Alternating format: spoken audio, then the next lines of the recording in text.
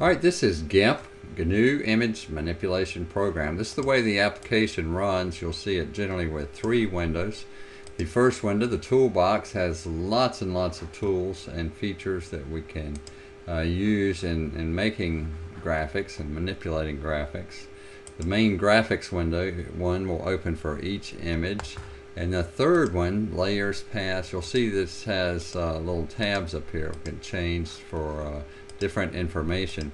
Now these tabs, you can add tabs or remove tabs or drag them out. You can change the size of the dialog box by grabbing the edges and squeezing it to make it wider or shorter or however it best fits your workspace. The tabs can be changed if you want to use them in different orders. Just take the tabs and drag them.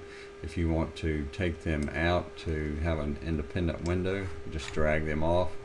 This where it says the title, this is really a drag bar. You can grab it and just drag it back and forth into the dialog box.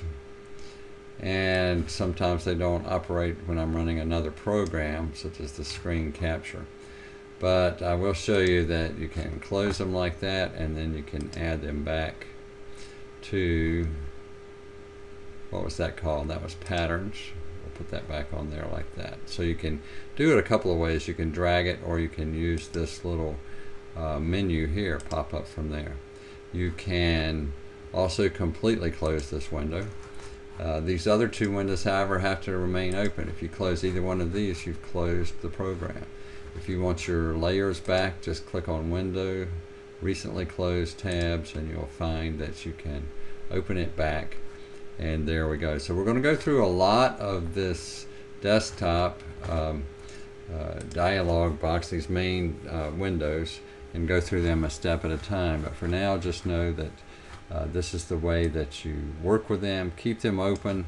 And also I want to show you, if you right click anytime on the desktop, you'll get the menus here, which is the same as the menus up here. Sometimes it's more convenient if you're working down in this corner and you want to open a, just right click and open a new file if you like. There's always going to be more than one way to do everything, but that's the basic layout of the Gimp application.